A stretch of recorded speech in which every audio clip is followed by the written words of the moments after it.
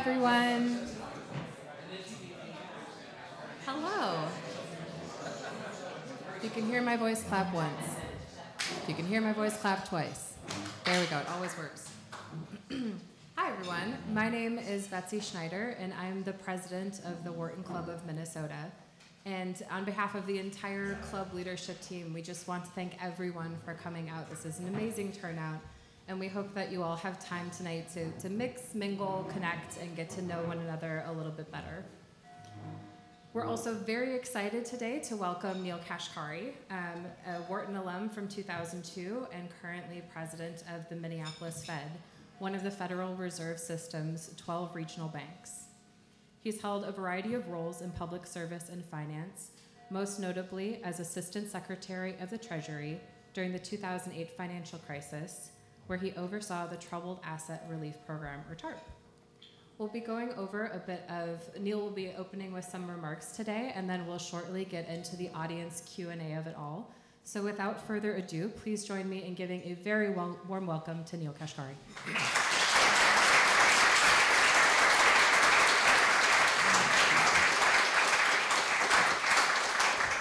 Thank you. Thanks, Betsy. It's great to be here with all of you.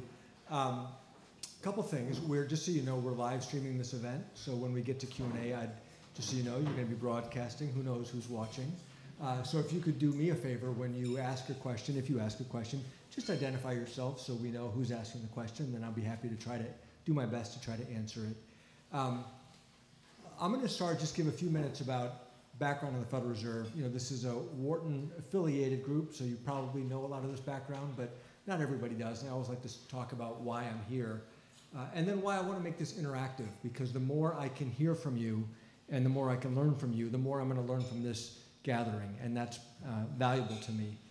So 106 years ago, 1913, 105, 106 years ago, Congress created the Federal Reserve. And they did something unique. They said they didn't want the central bank simply housed in Washington, D.C. They wanted it distributed around the country. So they created the Board of Governors, which is, you've probably heard of. They sit in Washington, D.C. You've probably heard of Alan Greenspan, and then Ben Bernanke, Janet Yellen, and now our current chairman, Jerome Powell. They're appointed by the President of the United States and then confirmed by the U.S. Senate. And then they also created 12 independent Federal Reserve banks, the 9th of which is here, the Minneapolis Fed. And our jobs are to represent this region in the nation's monetary policy process. So what is this region? This is the 9th Federal Reserve District.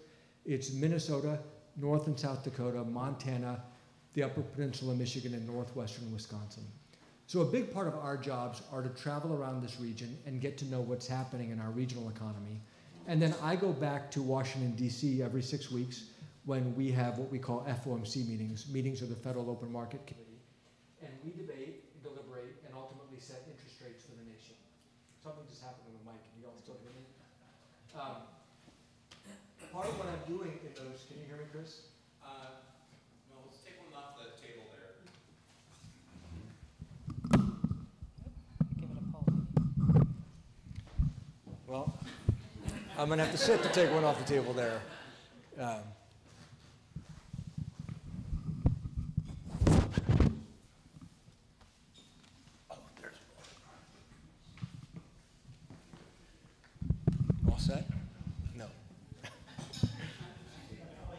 All right, this is all I get. I'm going to sit then. So a big part of what I'm doing in those meetings is I'm talking about what's happening in our regional economy. Although we cannot set a different interest rate for Minnesota and for California, we have to come up with an average that we think makes sense for the country as a whole. But part of my job is to make sure what's happening here in our region is part of that deliberative process. So it's important for me to be able to hear from people all across our economy on what's happening. So I've got a team of folks that work with me. We meet with labor groups, we meet with business groups, we meet with civic leaders, we meet with workers.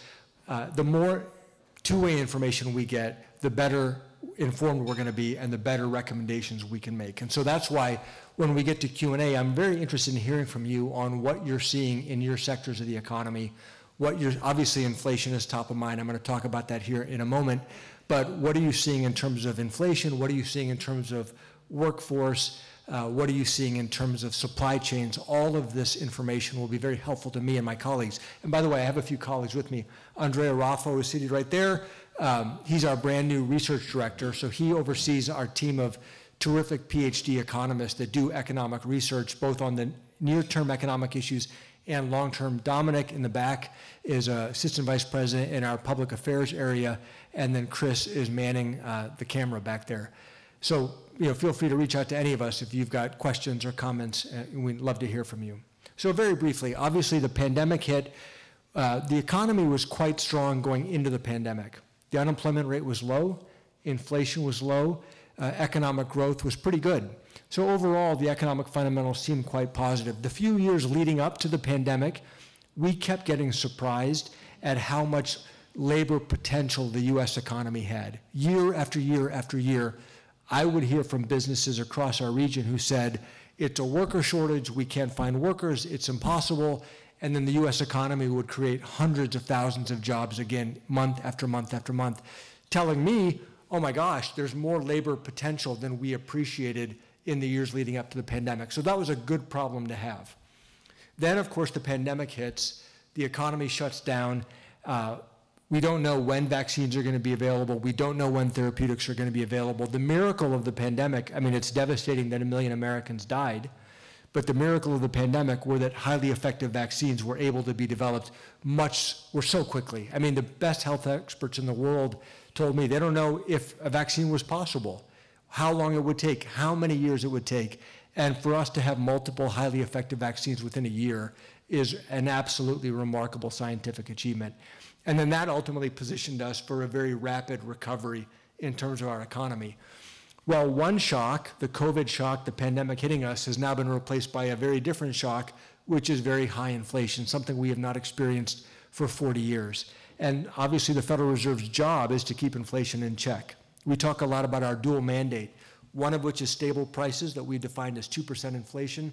The other side of that dual mandate is maximum employment, as many Americans as possible, gainfully employed and contributing to our economy. Typically we think about these two sides of the mandate as a seesaw. As the economy strengthens and the unemployment rate goes down, businesses compete to find workers, that leads to wages going up, that leads to high inflation. In that environment, we would tend to increase interest rates to bring the economy back into balance. For the 5 or 6 years leading up to the pandemic, we had an interesting problem.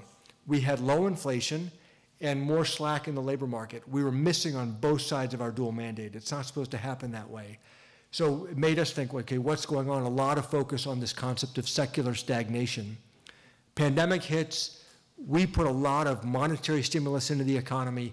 Congress really is aggressive in putting fiscal stimulus to support businesses and families who are suffering from the pandemic, who lost their jobs. But then the economy reopened much more quickly than we expected because the vaccines came online. And so what we're seeing in this reopening, it's a good thing it's reopening. People have gone back to work by and large, but now we're seeing very, very high inflation, something we certainly did not expect. A year ago, I was solidly in the camp of transitory, which is there are a bunch of factors that we think are temporary that's leading to this high inflation. I thought that they would subside fairly quickly. That has not been the case. So the Federal Reserve moved very aggressively toward the end of last year to normalize monetary policy, to tap the brakes, to bring inflation back down. And so we've been undertaking that approach now for the last 6 to 9 months, and you can see it manifesting itself in a bunch of different ways. You can see it because mortgage rates rocketed up in the first part of this year. That's tapping the brake on the housing market. You're seeing other durable goods sectors come under pressure where we would expect. When we raise interest rates, the first thing we think is going to happen is that housing is going to be affected. So the sectors that we would expect to see affected by our tightening monetary policy are in fact slowing down. And the question now is, how long before inflation comes down?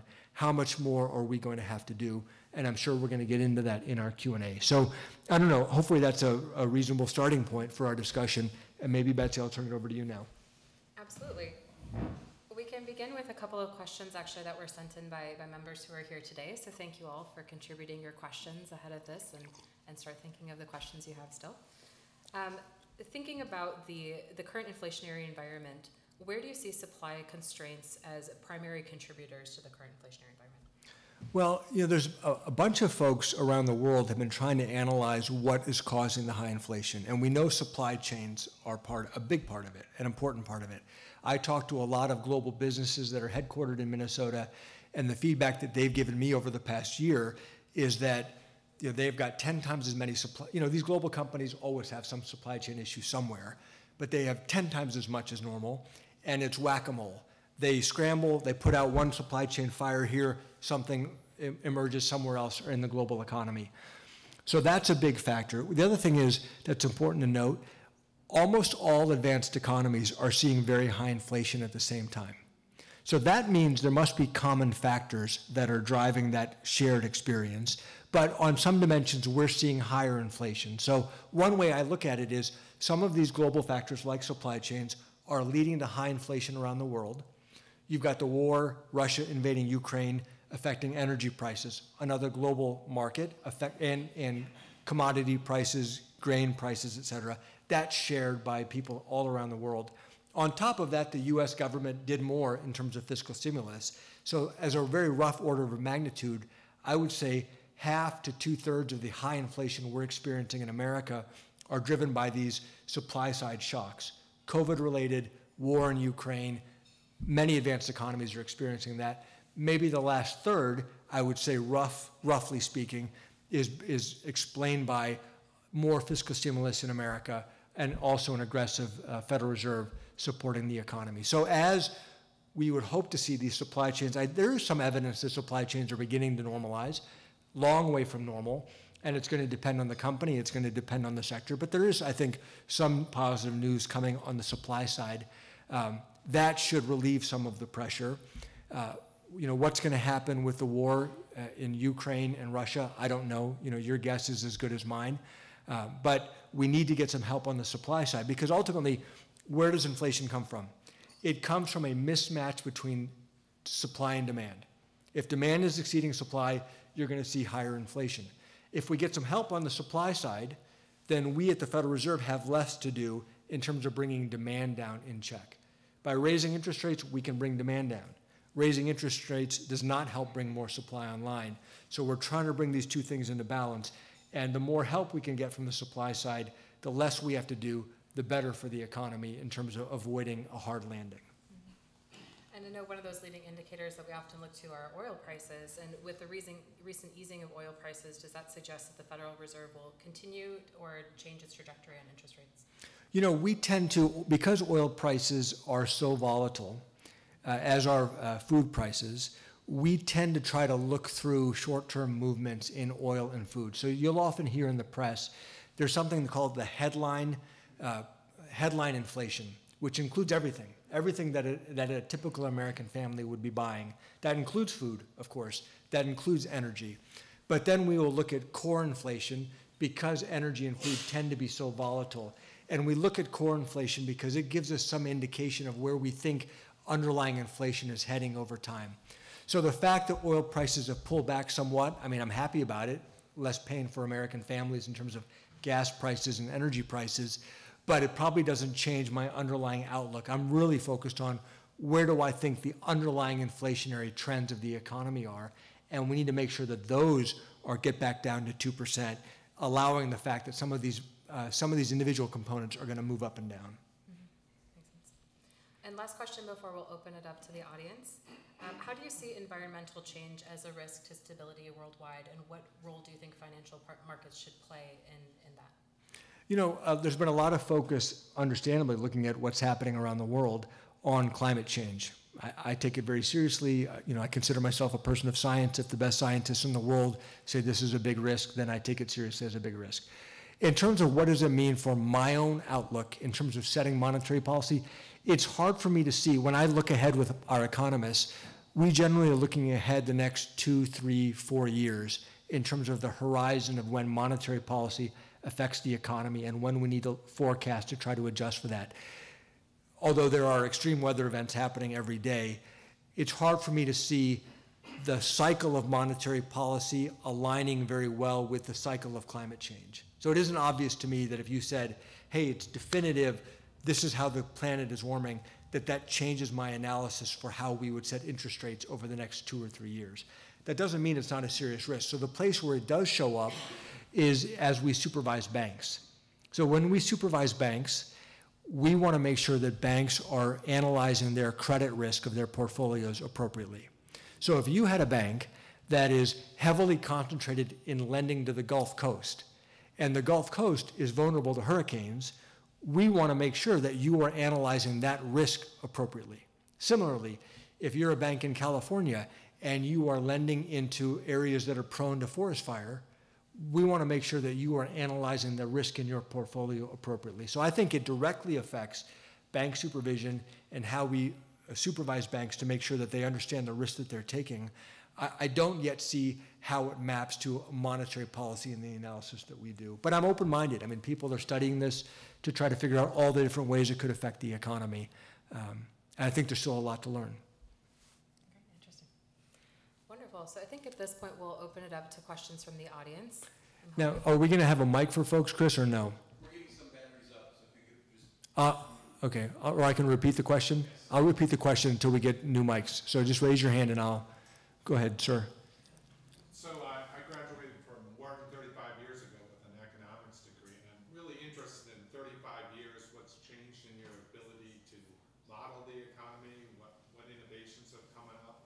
There's maybe a general perception that there's a lot of data based on past as prologue, and that when there are inflections or changes in relationships, the Fed's a little slow to recognize that. So is there something you're doing in your process to not always be wedded to the data so much and be a little more creative about how things can be changed? So David is saying he graduated from Wharton 35 years ago, and a lot is, I'm repeating this for the people who are watching. A lot has changed in the economy. What has changed about the way the Fed models the economy? It seems like when there are big inflection points in the economy, sometimes we're slow to react to that and recognize it because we are focused on recent events or recent data. Past is prologue.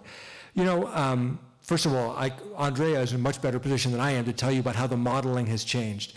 People like Andrea and his colleagues do a ton of modeling of different scenarios hitting the economy. And one of the things is, and we're always looking for better models. We're always looking for ways to try to improve our models. One of the curious features of the cutting edge of economic models, it's very hard to get them to generate a recession. A lot of the economy tends to be reverting back to trend. And so yet we know recessions are real. So we know that these shocks happen. We know that there are nonlinearities that are very hard to embed into an economic model. And if you just look at the recent events, so we were very focused on the notion of secular stagnation, where we have slow growth, low inflation, low interest rates. And then a shock happens, COVID, then there's a fiscal shock that happens, and now all of a sudden we're in a totally different regime. So, you know, it's funny, were we slow to recognize that? In hindsight, sure. But in the moment, so I'll give you an example. We basically, for 5 years, had low inflation. And then core inflation finally ticked above 2%, our target, in May of 2021. So a little over a year ago. And at that time, the headline unemployment rate was 5.9%. Prior to the pandemic, it was 3.5%. So by that version, there's still a lot of slack in the economy. So we've got 5 years of secular stagnation and low inflation. Inflation ticks above 2%, and by most measures, there's still slack in the economy. At that moment, would you say we're in a new regime? I mean, I would say, looking at that, I wouldn't be ready to conclude that. So we took several months, 4 or 5 months, to say, you know what? Maybe we are in a new regime. And by November, we started dramatically adjusting our outlook for monetary policy. So it's a long way of saying, I mean, we need to be self-reflective. We need to recognize that things can change. But things can change an infinite number of ways. And unless we are looking at the data, then we're just completely making stuff up. And so, you know, I'm not sure. We have a lot to learn about what's happened and what we could have known. But simply saying, well, we need to be more creative, you know, people can come up with all sorts of creative answers that don't make any sense. And so, you know, we're not perfect, as you know, but we have a group of people who are dedicated to looking at the best data available, looking at the best analytical methods available, and always trying to improve them so we can get better over time. That's the best answer I can give you. Do you think you've gotten better over time in 35 years? Do we think we've gotten better over time in 35 years? I mean, I think if you look at the performance of the economy, even if you average in the 2008 crisis and the COVID shock, I mean, the last 40 years economic performance on average has been pretty good. So, I mean, I think overall policymakers have done a pretty good job, but we didn't see the housing bubble and bust coming. We didn't see the pandemic coming, and now we didn't see the, sorry, this is a long answer to one question. We run scenarios all the time of bad things that can happen. If we really think a bad thing is happening or going to happen, people are going to prepare for it and prevent the bad thing from happening. So generally speaking, the things that hit you are the things you do not see or you did not think about. It's the nature of these things, unfortunately. Other question? All right, we got a mic now. It's coming over there. Hi, my name's Ahmed. I'm actually a Yale graduate from the class of 2016. Thank you for coming tonight. So we won't hold that against you. I appreciate that. Snuck in. So I have a question that really I'm curious for your insights on housing. You know, I think it's perhaps the plurality of the core inflation number, and I was really interested in the way you talked about the Fed's ability to reduce aggregate demand, but not so much supply. And I think about that a lot in the sense of housing. There's a certain number of people, there's a certain number of places for them to live. It's unclear to me that reducing aggregate demand is really viable there, and yet increasing interest rates presumably would be an impediment to the housing stock, and I know we have a housing shortage in this country. So I'm curious how you think about that in the context of a pretty large component of the inflation measure, and how you think the Fed can play a constructive role, or whether there's just other policy options and actors that need to be involved to work on that part of the inflation component. Well, I think long run, there's no question, the Fed can't address that. Long run, it's all about regulations and regulatory policies to allow more homes to be built. And let me just go on a side note for a second. The reason that there's a housing shortage just about anywhere you go is because people like me and many of you who own their own homes don't want people building more homes in our neighborhoods. That's it. So if you're wondering why there's an affordability problem, get the mirror out and look in the mirror. Is people like you and me who don't want us changing our neighborhoods. So we all say, not here, build over there. And then the people over there say, not here, build over there. And that's why home prices keep going up and up and up. But in terms of short run, so that's a long run challenge, a structural challenge that we face. Short run, we can affect housing demand. I mean, I'll give you an example. There are a lot of people who are well-to-do in America who own second homes. Some own third homes. And you're seeing, you go to Montana, when I visit there, in part because of the pandemic, in part because of the show Yellowstone, which I've never seen, people are all flocking and buying second homes in Montana. Well, when we raise interest rates and we make it more expensive for folks, all of a sudden the person's going to give a second thought to buying that second home. And so there is a way that we can actually affect how much demand there is for units in America. It's not simply one for one with humans. It also affects people's choices to have roommates. It affects people's choices to have families living together or staying with their brother and sister rooming together. Lots of decisions that people make can be affected by the affordability. And also renting versus owning. There's, people make different choices there. So I think we can have an effect on housing demand in the short run through our interest rate policy, which can then show up and translate into underlying inflation. Thank you. Hi, Ron Goldser, also Yale, only I'm 1975, the other end of the spectrum. I'm interested in the supply side question that you started to discuss. One of the philosophies, the two main pillars, is maximizing labor force participation. I'm wondering what policies the Fed has to help facilitate maximizing labor force participation. In particular, I think about if I'm a small business and I have a line of credit and my interest rate goes up because interest rate policies have been changing and the interest rates have gone up, I can no longer afford to hire another employee, or I may even have to go so far as to lay employees off.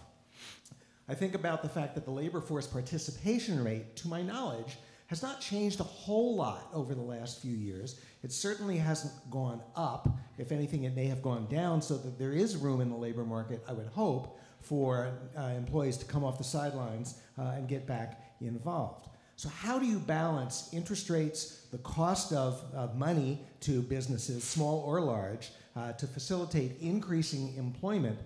And if you've been around, you see we're hiring signs in virtually every window in this town. Yeah, so that's,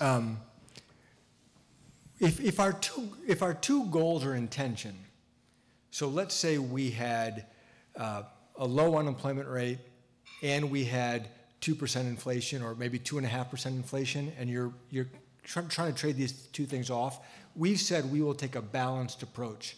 But right now, there's nothing remotely balanced about this. We have very low unemployment, and as you said, businesses all across the country are looking to hire. So by many, many measures, we are at maximum employment, and we have very high inflation. So this is a completely unbalanced situation, which means to me, it's very clear we need to tighten monetary policy to bring things into balance. At some point, a long way from where we are right now, we will have to have that debate. Okay, maybe we're getting to the place where we need to start trading off these two sides of it. Right now, there's no trade-off. It's just completely uneven in terms of our dual mandate. In terms of labor force participation, a bunch of workers are missing from the labor force that I thought would have come back by now. So what's the explanation? So one source of missing workers are folks who retired early because of the pandemic. They said, you know, I'm not sure I want to work from home. I'm not sure I want to get COVID. I'm in a position, I just want to retire. Question is, will some of those folks come back? I hope so. Some are. I hope more of them come back. Retirement tends to be somewhat of a sticky place to be, and people like it if they're retired. But hopefully we can draw some of those folks back in. Let's also remember, 1 million Americans died from COVID. Now, it's skewed older, but there were workers in that million that are lives lost, and it's also workforce that's lost as a result of that. Obviously, they're not coming back. We have folks who are taking care of family members. Could be childcare issues, could be sick relative, could be something else. People are taking care of family members. That also puts challenges for them working. And then the big slug of missing workers are immigrants. Immigration has been a huge engine of economic growth in this country throughout its history.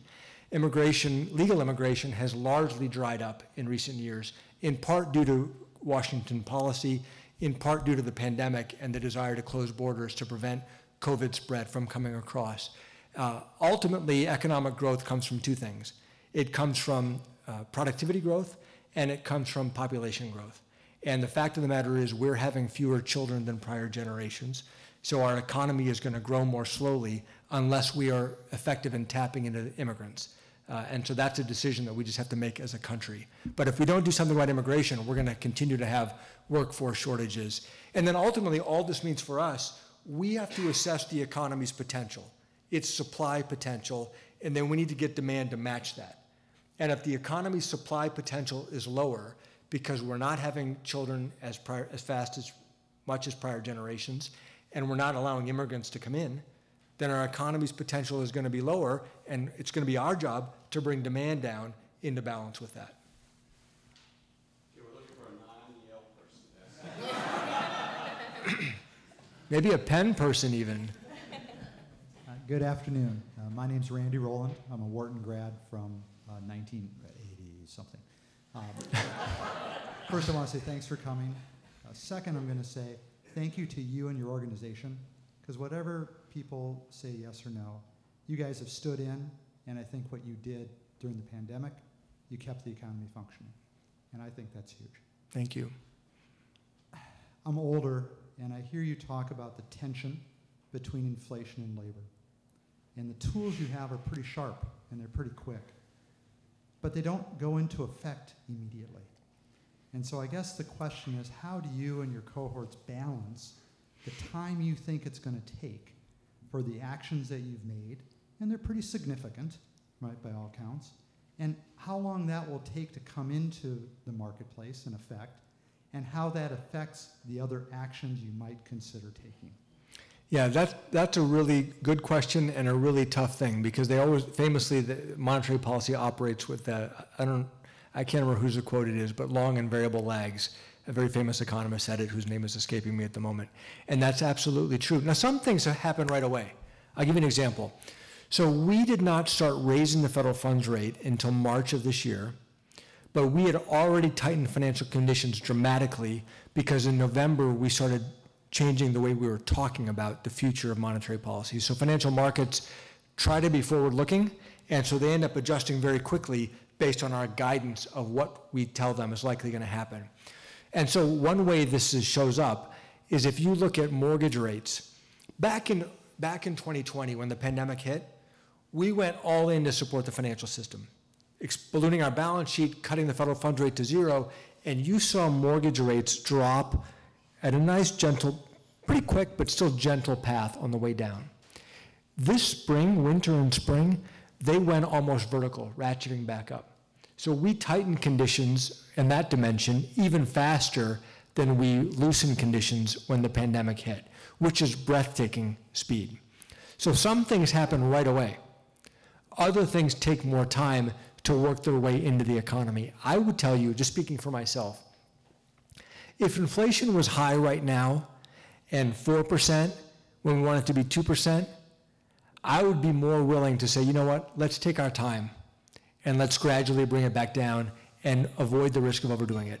But when inflation is 8% or 9%, we run the risk of unanchoring inflation expectations and leading to very bad outcomes that would cause us to have to be very aggressive, Volcker-esque, to then re-anchor them. We definitely want to avoid allowing that situation to develop. So with inflation this high, for me, I'm in the mode of we need to err on making sure we're getting inflation down and only relax when we see compelling evidence that inflation is well on its way back down to 2%. So to me, it's missing 2 to 4 is very different than missing 2 to 8.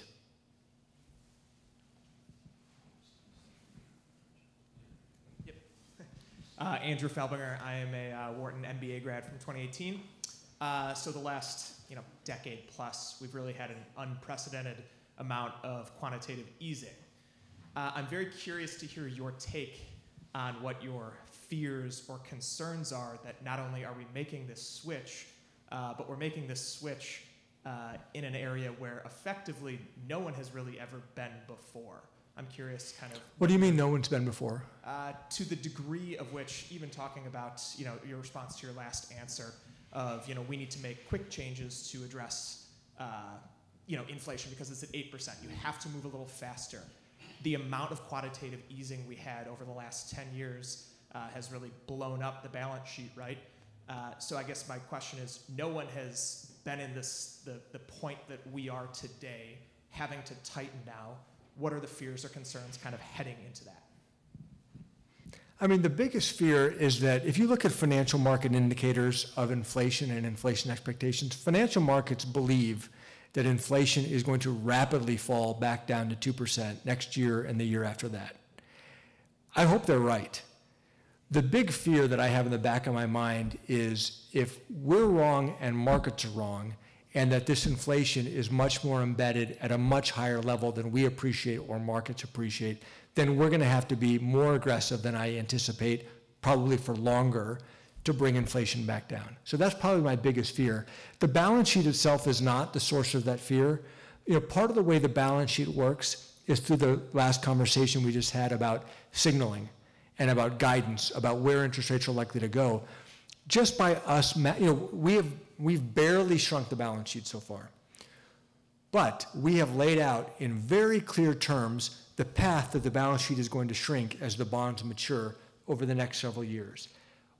So much of that then gets priced in right away, and that gets expressed in these rates that have gone up over the last 6 months. And so I actually think a lot of the balance sheet tightening effect, not all of it, but a lot of the tightening effect is already happening because of the guidance that we have provided. So the balance sheet itself is not my biggest source of concern. My biggest source of concern is just if we and financial markets are all collectively misreading the underlying inflation dynamics, then it's going to take us a while probably to figure that out, and then we're going to have to be even more hawkish than I'm envisioning right now.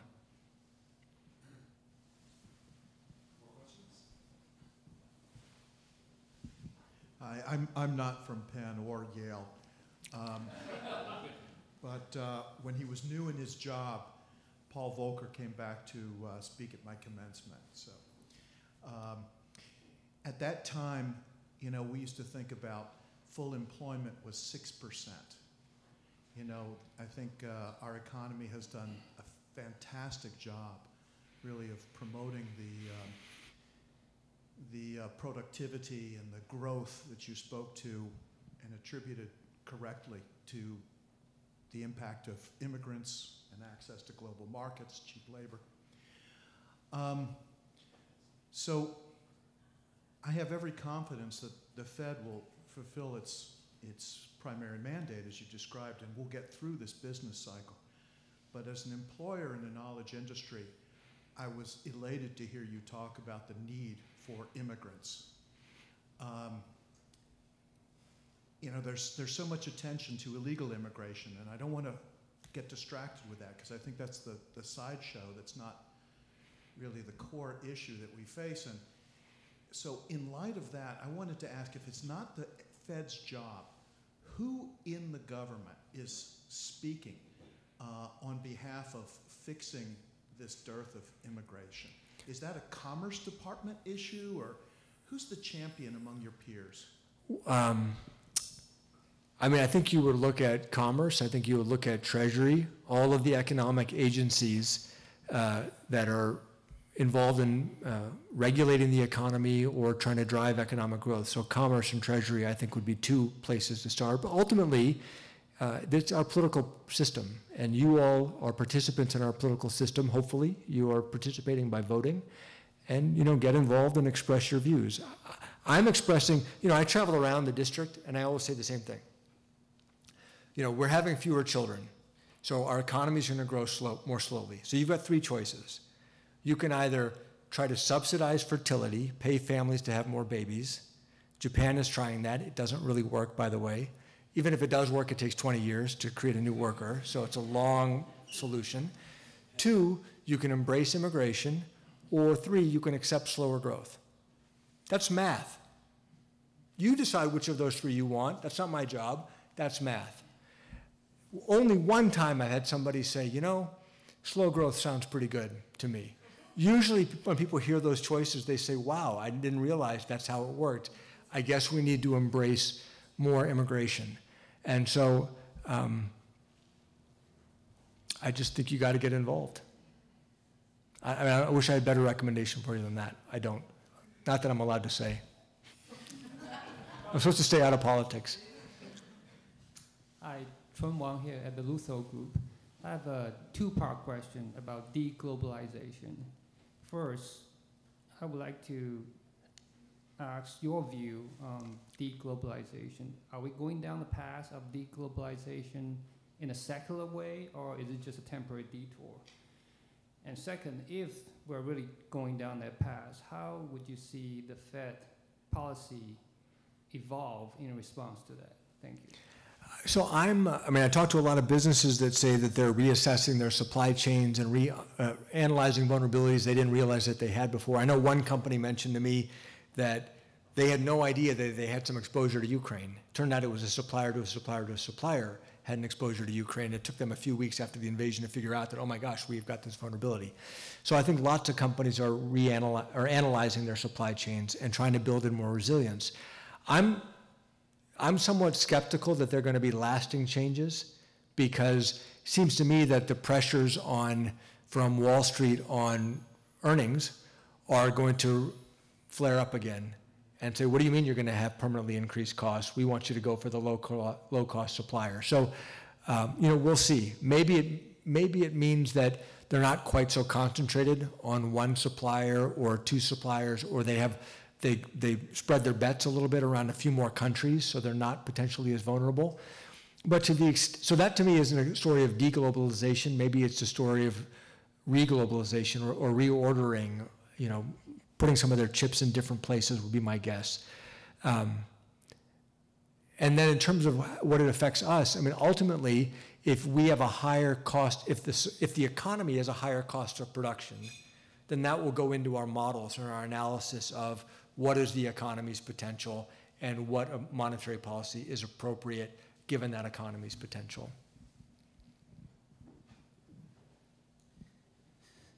Good afternoon. Good afternoon. This is great to be here. I'm a guest. I'm not from Harvard or Yale.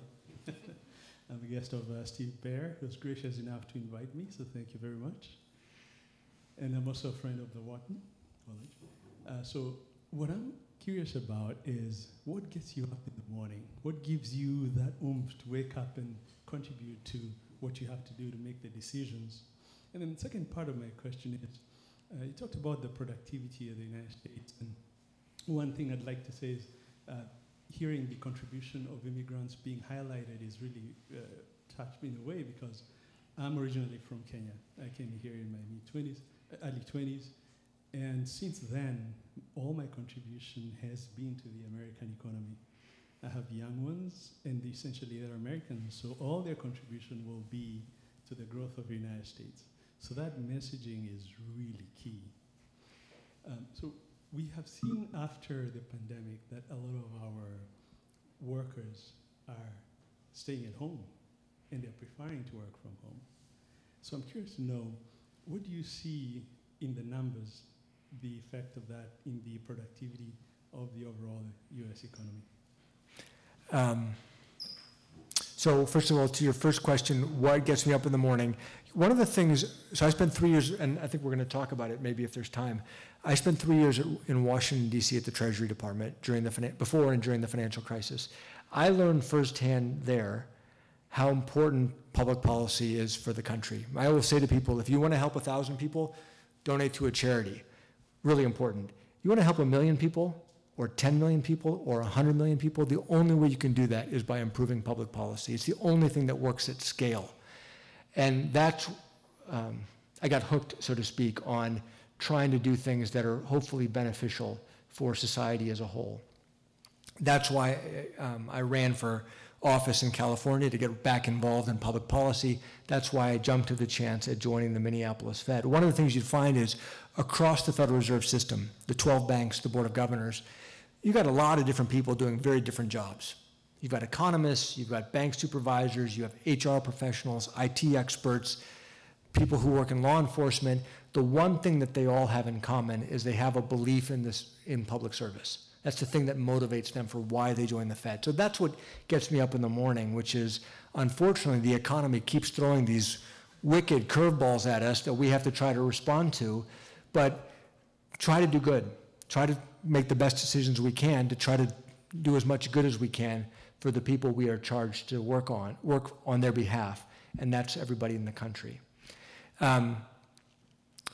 Your second question was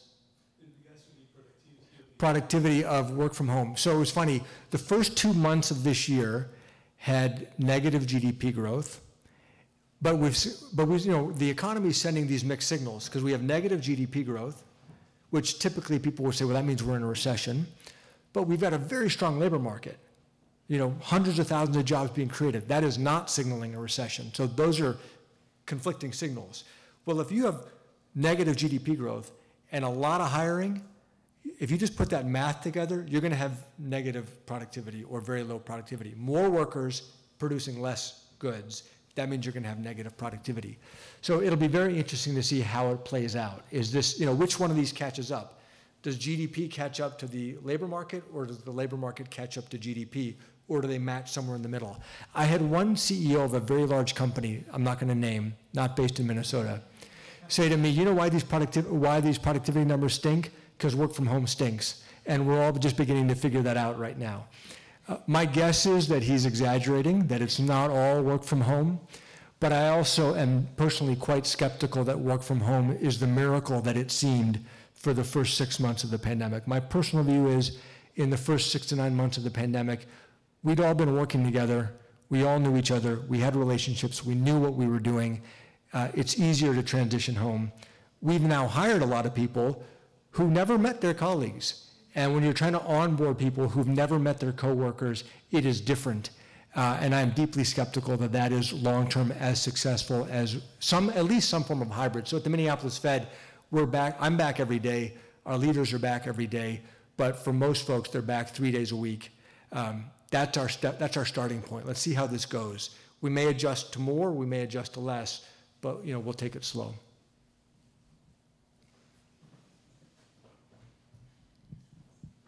Hi, Neel. Hello.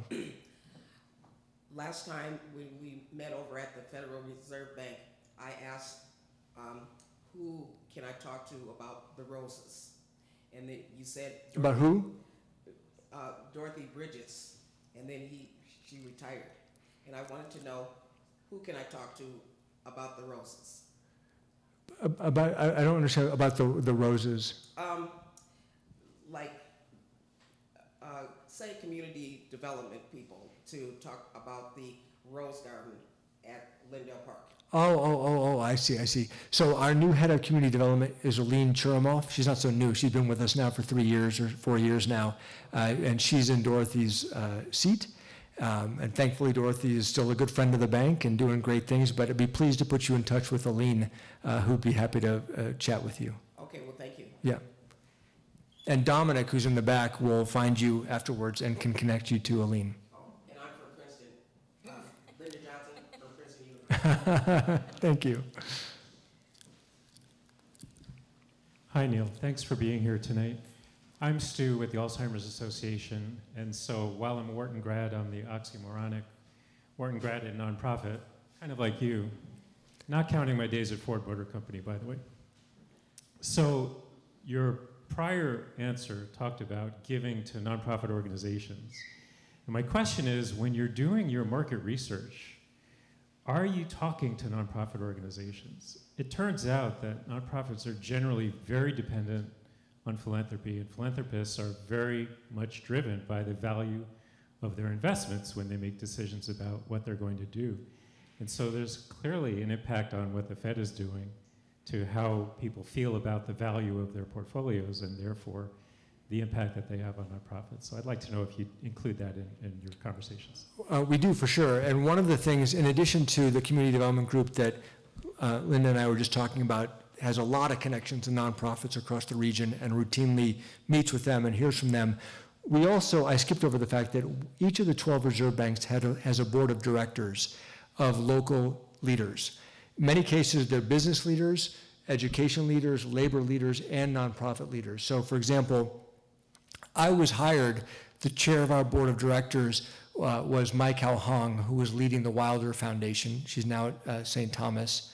And we also have on our board of directors now Paul Williams, who runs Project for Pride in Living, a nonprofit, a housing-oriented nonprofit. So we do have formal connections to nonprofits through our boards of directors, but also we have informal connections through our work in community development. Why don't we turn it back to you, Betsy? You had some other questions? Sure, I did. We'll jump back a little bit in time and space to 2008, 2009, and speak a little bit about the financial crisis.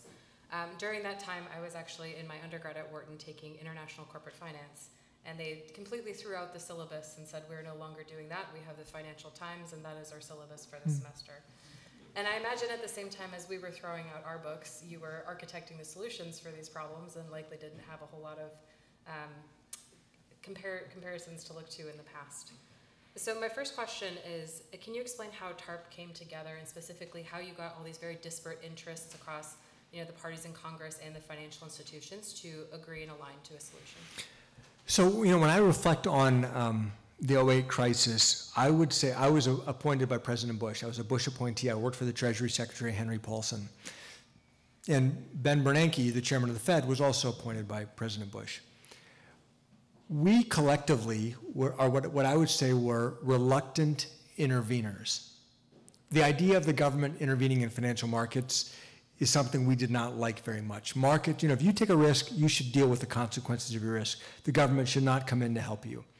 So at every step of the way, we were looking early on in the crisis, okay, if we have to intervene, let's intervene as little as we need to so that markets can deal with this as much as they possibly can on their own. And I remember probably in January of 2008, the crisis started burning in the summer of 2007. Some hedge funds blew up that were related in housing. In January of 2008, I remember there was a conference call that the Treasury Secretary had with Alan Greenspan.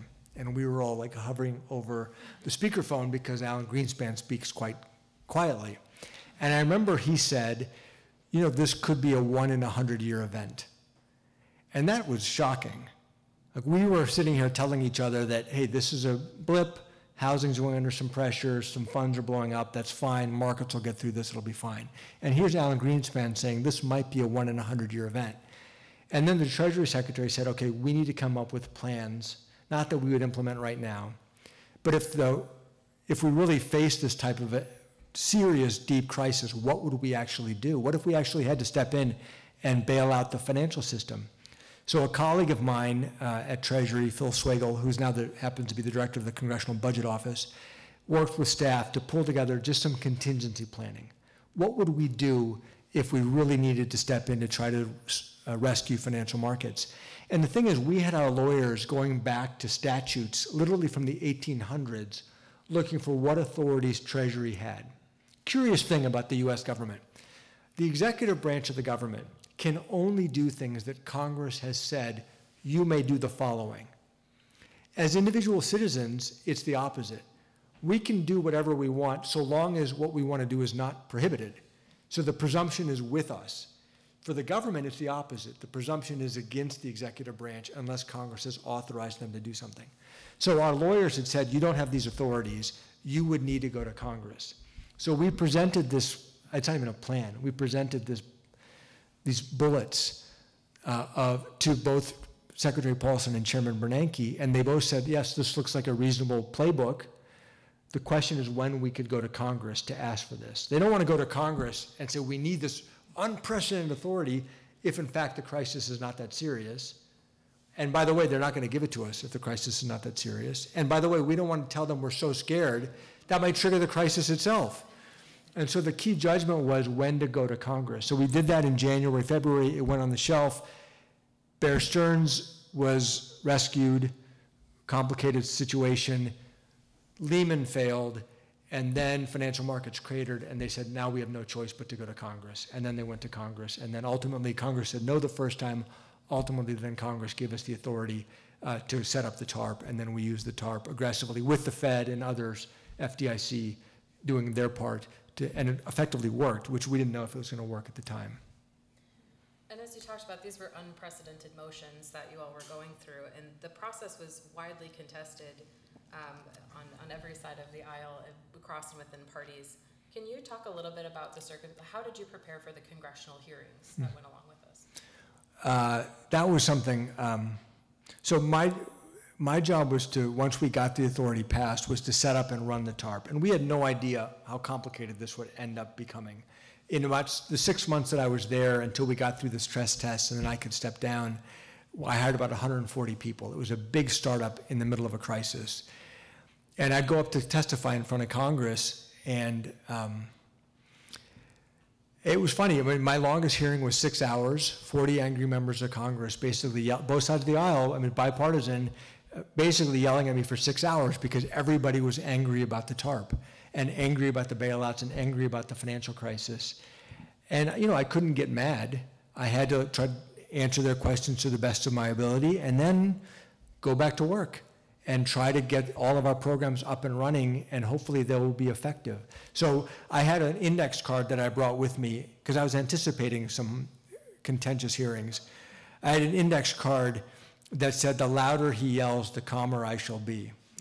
And I just would look at that and read that to myself as a way to help me maintain my composure and ultimately try to get through it. So when the 2020 crisis hit and COVID, even though the pandemic was completely different from the housing bubble bursting, I had the confidence of, we've been through a massive crisis before. We will get through this. And I felt more at ease at that than I was in 08 because we had not been through 08. There was tremendous institutional knowledge, especially at the Federal Reserve, having done so much to support the financial system, and we benefited greatly from that collective institutional knowledge this time around. That's amazing. And having come so close to seeing the collapse of the financial system, this once in 100-year sort of event, how do you feel financial institutions have had to account for their actions from that time in a way that makes us more stable in the future? Well, large banks have a lot more capital than they had going into the '08 crisis. I would argue, and we've at the Minneapolis Fed have argued loudly, not enough. They're definitely safer than they were going into the '08 crisis by virtue of that extra capital. But again, we would argue not enough. So we would do more, but ultimately, again, it'll be our political system that'll decide how much risk we collectively want to take as a society in terms of financial crisis risk.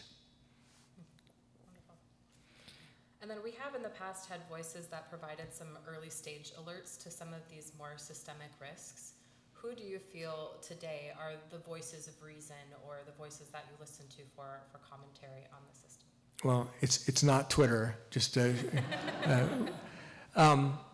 you know, this is tough because people reach out all the time predicting various doom and gloom scenarios, all the time.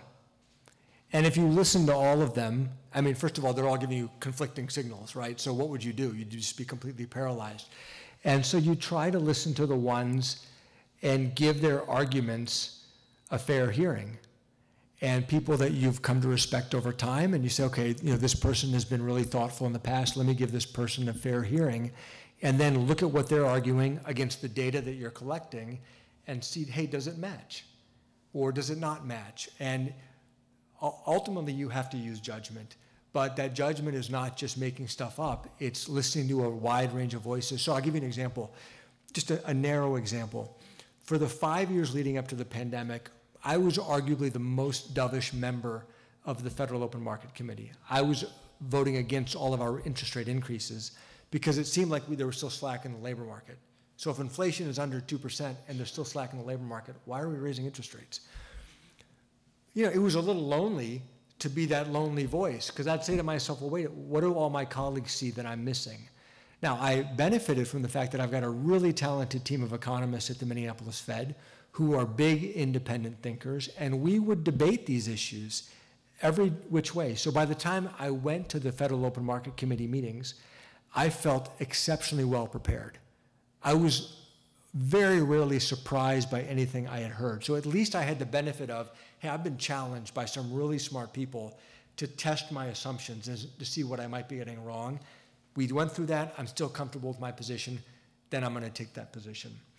I mean, I wish I had a better answer than that, but it's a little bit of art, it's a little bit of experience, and it's listening and hearing from a lot of different people to ultimately inform your judgment. Wonderful. I think we probably have time for about one last question from the audience, if anyone has been sitting on one for a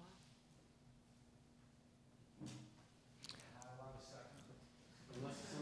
You can ask a second, sure.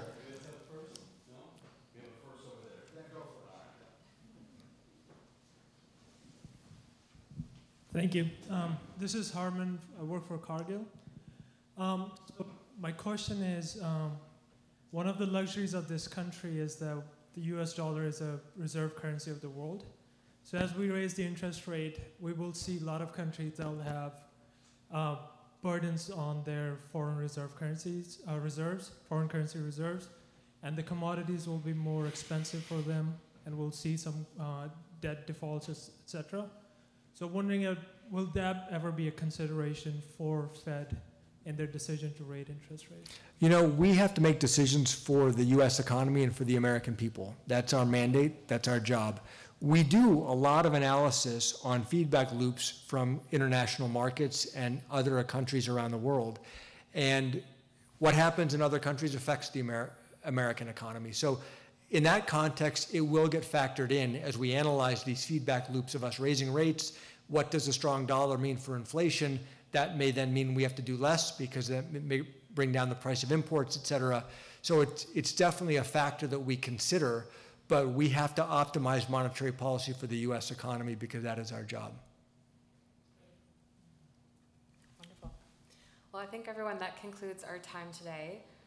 Thank you so much, Neel, for coming, and thank you all for your wonderful and engaging questions. This has really been a highlight of my month, so thank you all so much. A few quick thank yous as well to the Minneapolis Club. Ashton Fleck and Julia Hazen have been incredible in helping to put this together. The Wharton Club leadership, we've got Paulina Alcantara, Steve Baer, Vito Quaglia, and Brian Davis are all hanging around if you want to say hi. And if you would love to get involved and help us plan our fall evening with the arts event, we would love to have you on the board as well. And finally, again, just a huge thank you to Neel and everyone in your office, from Meredith Lee, Dominic Washington, Chris Long. Everyone has just been absolutely incredible. So thank you. Thank you for having me. I appreciate it.